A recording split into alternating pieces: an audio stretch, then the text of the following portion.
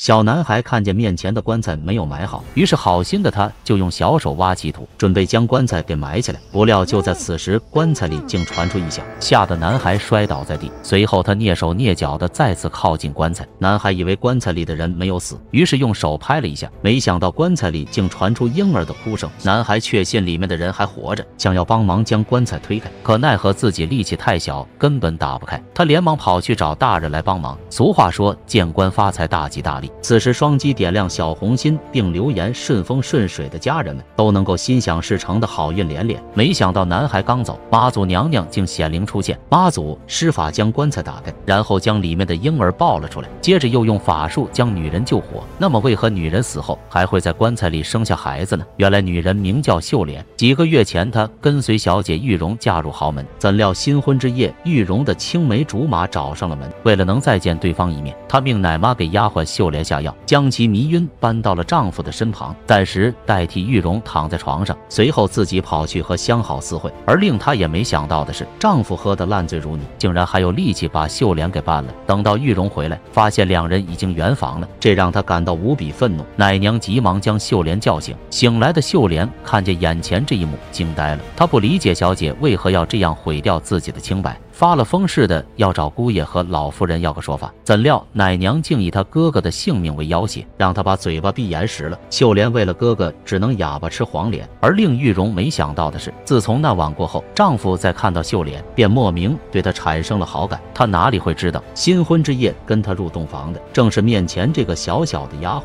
而更糟糕的是，没过多久，秀莲便发现自己怀孕了。玉荣得知后，知道这丫头留不得了，于是命奶娘在秀莲的汤里下了毒药，死后还把秀莲的棺材遗弃在荒郊野岭。好在有妈祖娘娘相救，这才让秀莲死里逃生。可醒来的秀莲却发现自己的孩子不见了，殊不知孩子此时已经被妈祖带走了。因为妈祖发现这个孩子不一般，他将关乎到天下苍生的命运。